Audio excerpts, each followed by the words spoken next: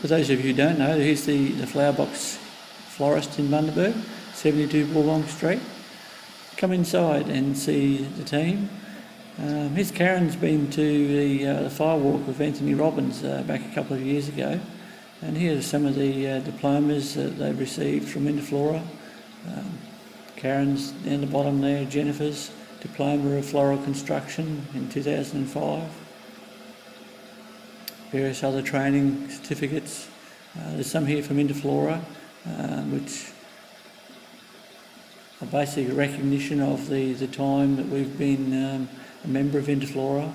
That's actually a diploma for David Moller, who is no longer working there, but it just shows you it's a family business which has carried on for now into the third generation.